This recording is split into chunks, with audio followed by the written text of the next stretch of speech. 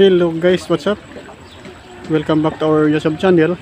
Sa video natin ito ngayon ay isi-share ko sa inyo kung paano ang maayos na pag-recrop.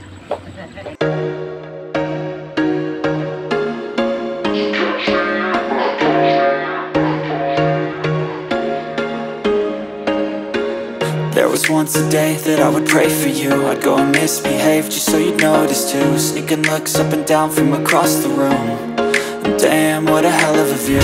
I feel good, you look great, I like you, I can't wait. A first time, a first date.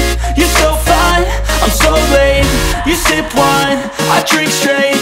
Don't waste time to my place. I feel my heart erase. So catch me if I fall.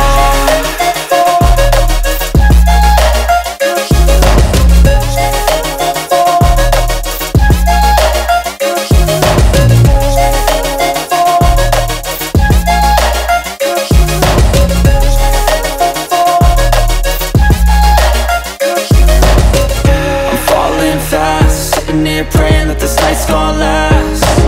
You got it all on tap, I'm loving your vibe, always have your back. We like all the same tracks, listen all night in the sheets all black. Said I'm falling fast, don't remember life before you, that's fact. I feel good, you look great, I like you, I can't wait. A first time, a first date. You're so fine, I'm so late. You sip wine, I drink straight. Don't waste time to my place. I feel my heart erase. So catch me if I fall. Ayan, dito sa tangkad. Ayan. Ayan ang aming import sa aming team, ano? Ito yung mga team na rescuer. Pag hindi na kaya ng ibang kontraktor, kami yung tumatapos. Ayan, sa tangkad.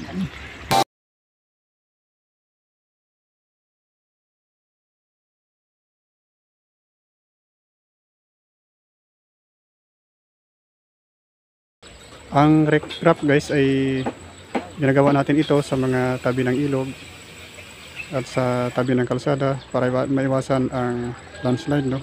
Bali ito yung nagsisilbing salag ng tubig at saka lupa. Ito kung napapansin natin ay hindi pantay ang ating pansi, no?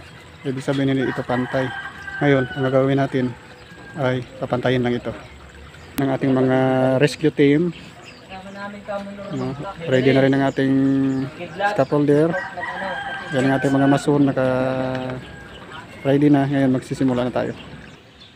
Bali ang haro natin na gagamitin guys ay ang pangpalitada, no? Tatakpan lang natin yung butas na sa pagitan ng mga bato para magiging pantay siya.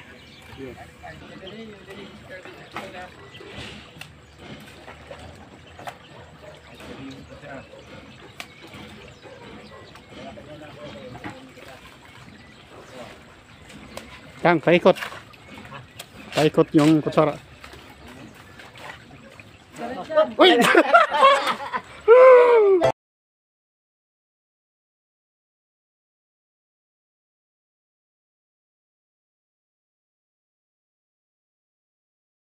Napapansin natin yung mga butas lang po yung tinatakpan natin para mapantay po yung bato.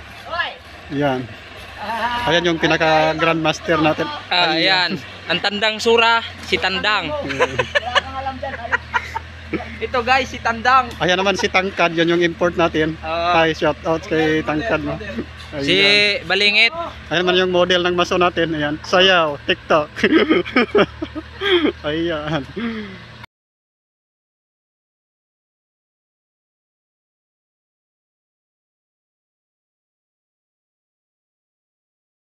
Yan. Bali ito yung sa tabing ilog. Yan. Ito yung baling silbi ng panangga natin sa tubig baha, no? Para hindi bumigay ang ating lupa. Yan.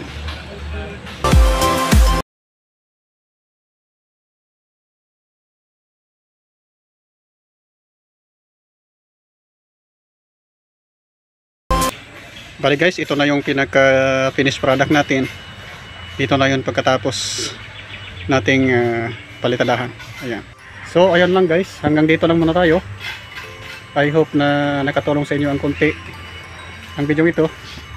Kung bago ka pala sa ating channel, huwag kalimutan mag-subscribe at pindutin mo ang notification bell para updated ka sa ating latest video. Maraming salamat. Hanggang sa muli.